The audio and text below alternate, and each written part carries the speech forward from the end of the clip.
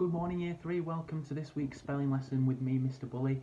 Before we get started, I just wanted to say well done for all the wonderful work that you've been sending in to us via email. Myself and all Year 3 teachers are loving to see the hard work that you're all doing at home and how inventive that you're being in this difficult situation and the commitment that you're showing to your learning. So well done, keep it up. Couple of shout outs. Because this is a spelling lesson, I have been analysing our spelling shed, score charts, and big shout out to Riley T, who is at the top of the Year 3 leaderboard from 3H. Big shout out to Noah in my class, 3B, and also to Izzy P in my class as well. Well done to you three. And I know, reading some emails from parents, that lots of you have been working really hard to get to the top. So keep going, and you might have the shout out next week. So for today's lesson, use anything that you've got to hand at home, whether that's a writing pad and pencil, or whether it's a whiteboard and pen. If you want to do it in Sharpies, I don't mind, as long as you are getting the practice of the skill that we're looking at today. And just a bit of a disclaimer, if you hear any wild screaming or anything like that from downstairs, please don't panic. It's just my boys probably fighting over fire engines or bulldozers. So, following on from the Homophones lesson from last week, your starter task today is to watch what I'm doing and try and figure out what the homophones are in the two tasks that I do now.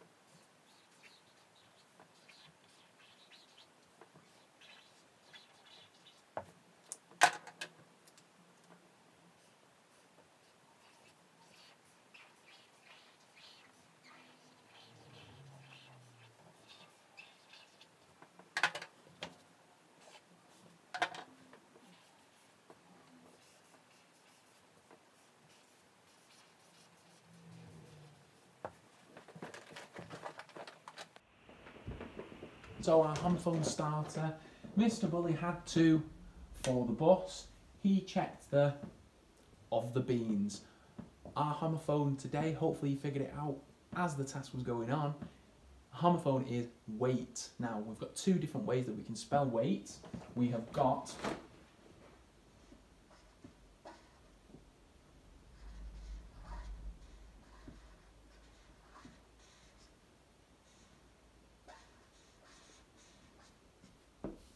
weight, and we've also got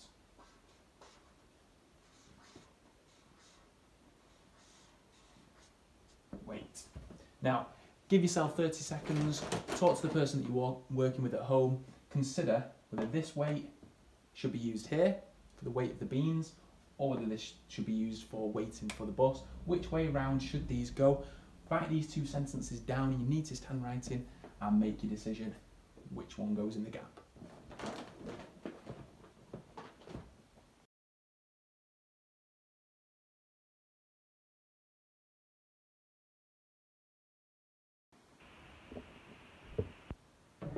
So it is Star Wars Day today. It is May the 4th, Monday, May the 4th, and our learning objective today is to understand the re prefix. Okay? Our steps to success today are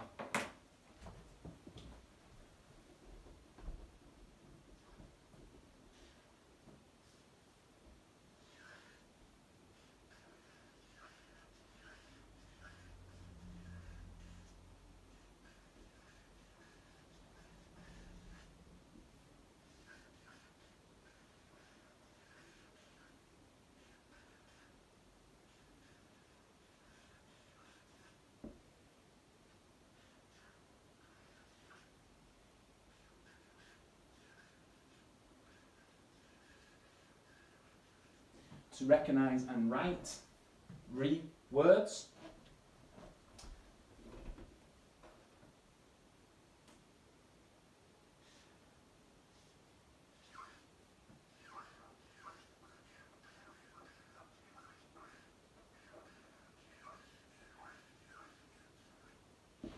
To consider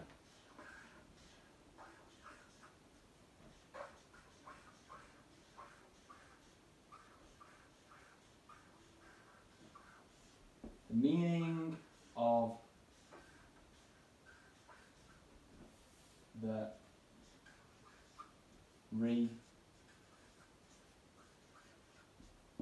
prefix.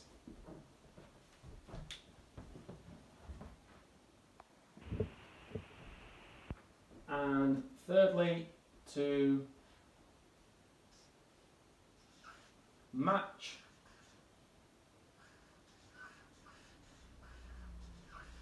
words containing the prefix to their meaning, to their definitions.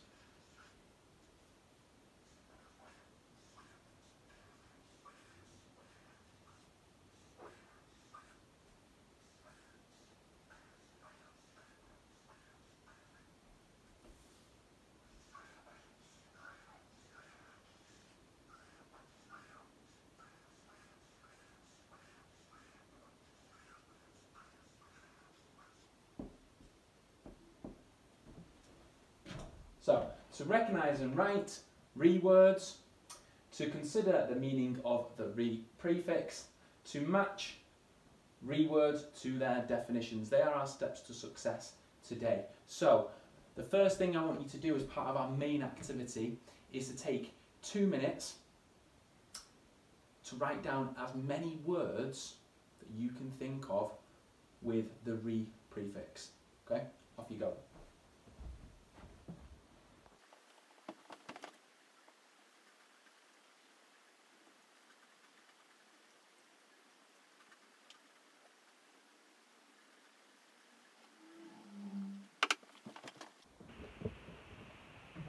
There's your 2 minutes. So if you've got any of these words that I write down on your whiteboard as well, give yourself a big pat on the back, and hopefully you've got many more in addition as well. Let's get them written down.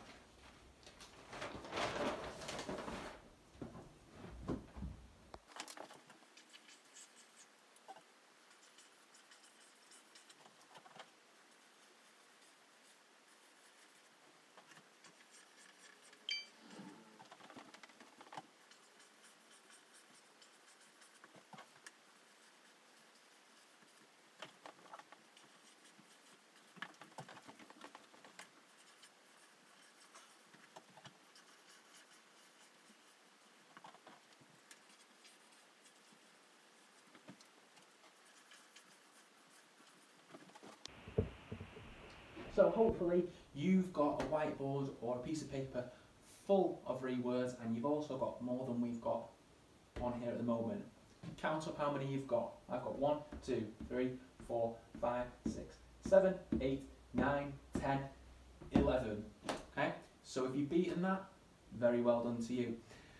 Now, the next thing that we need to do is, for our steps to success, is to consider the meaning of the prefix. So, if we take this word, first of all, and we think what the root word is within this word. So, reapply.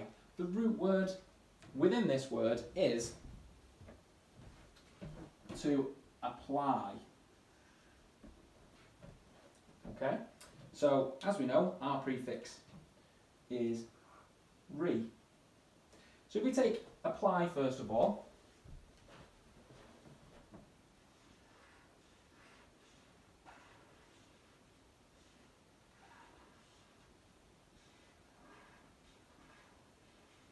and consider what that means. So whether we're applying for a job or we're applying for some tickets for a show, let's say that. So we have applied for some tickets, we've been unsuccessful, so we will reapply for the tickets. So if we reapply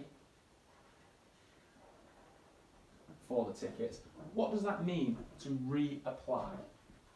have a think now. Talk to the person that you're working with at home. Try and write yourself a definition of what the re prefix means. Doesn't have to be very long, only a few words. 2, use something.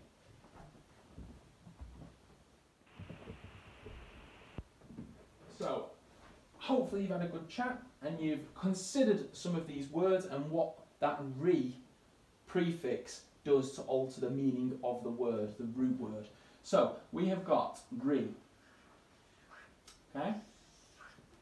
Now, the re prefix either means to do something again. So in this instance, we were applying for those tickets again. The re tells us that we're doing it again. Or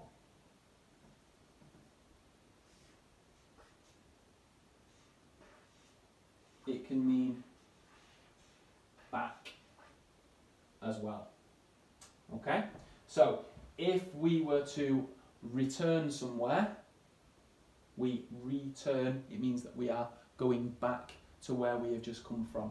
So these are our two options. We're either doing something again, or it means to go back.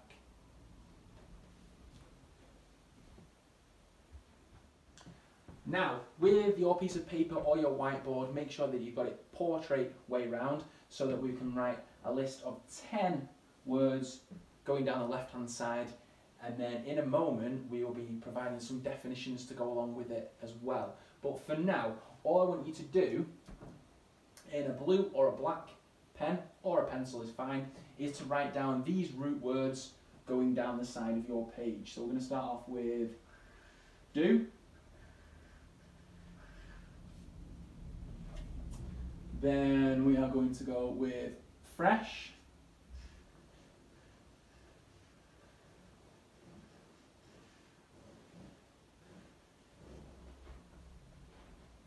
The next one is turn.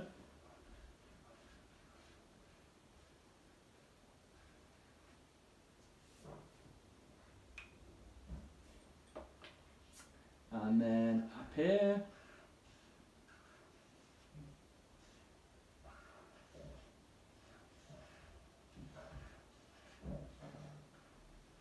Next one, lots of this has been going on during this pandemic. Decorate. Rightly or wrongly, but hey. Decorate. What have we got next? We have got venge. As in vengeance.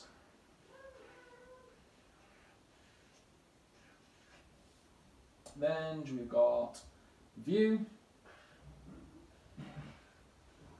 So to look at something. My phone has just fallen over, excuse that. But I'm not going for take number 4.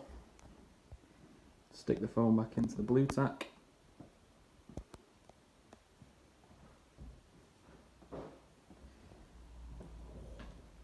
There we go, we're back. Play.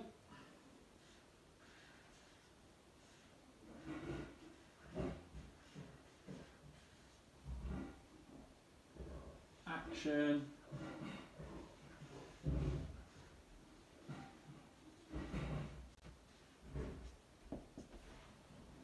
And finally, bound.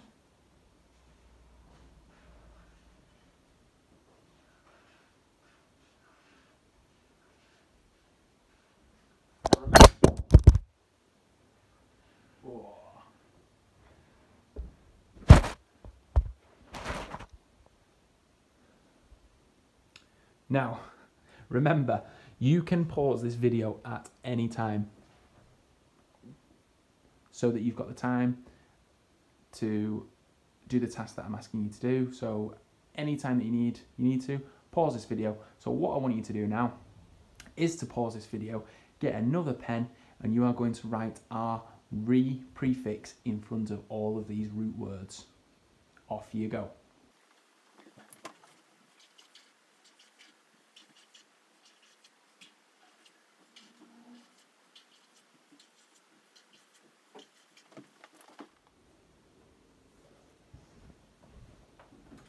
Okay then, take a seat on the stool. I feel like I should have an acoustic guitar. But anyway, right, we are now thinking about our rewords and we are thinking about the definitions of each of them. So what I'm going to do on these post-it notes is to write down a definition, and each definition is going to have a number. On your set of words, what you can do once you've considered the definition, you can either write out the definition next to it, if you would like to, or you can write the number. So you could write a number 3 next to redo if that was the third definition. Okay, so the first one is, I'm going to put a big number 1, to play it again. So there's that keyword again, to play it again. I'm just going to stick it there for now. It might be better if I do it the other way.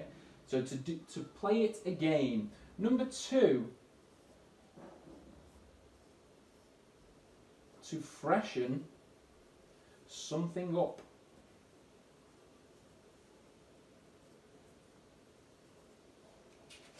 So there's our number 2. I'm just sticking them anywhere at the moment and then we'll consider them. Number 3, to appear again.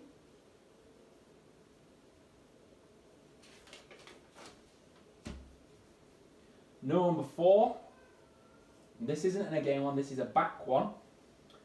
To get someone back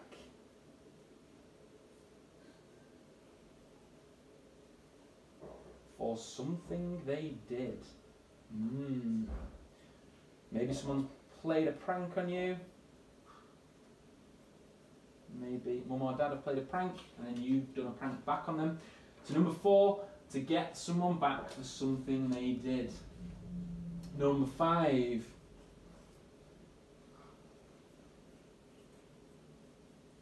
to decorate something again. That's your number 5. Number 6.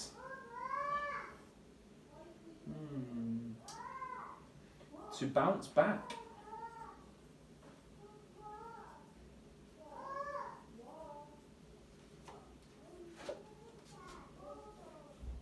Number 7. Interesting one. To give your opinion on something.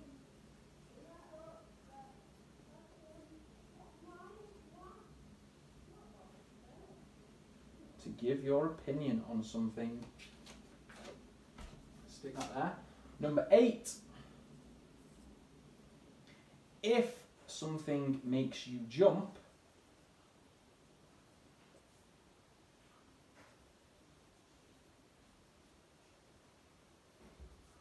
this is a, what is it? A re. Number 9, let's just check where we're up to. So we've got to play it again, to freshen something up, to appear again, to get someone back for something they did, to decorate something again, to bounce back, to give your opinion on something. If something makes you jump, this is a. So number 9 is to go back somewhere.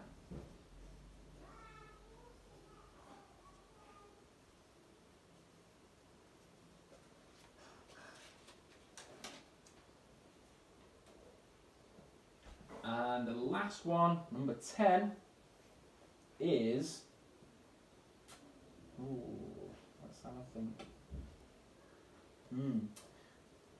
To go. Oh no, we've got that one. What's number 10 then? To do something again.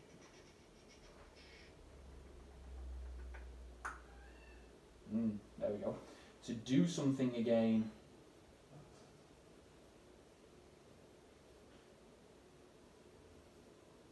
To do something again.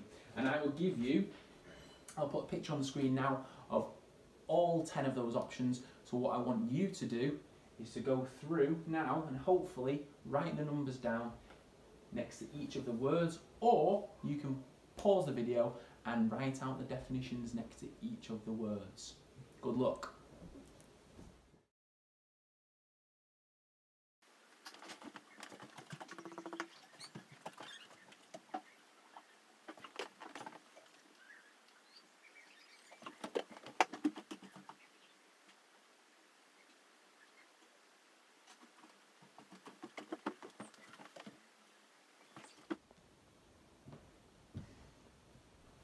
Okay, let's have a look then. So, number 1 was to play it again. If we think about the root word in one of these, focusing mainly on play, which one would it go with? It would go, of course, with replay. So I'm going to stick that way. Okay, number 2, where are we? To freshen something up, goes with refresh. Okay, number 3, to appear again.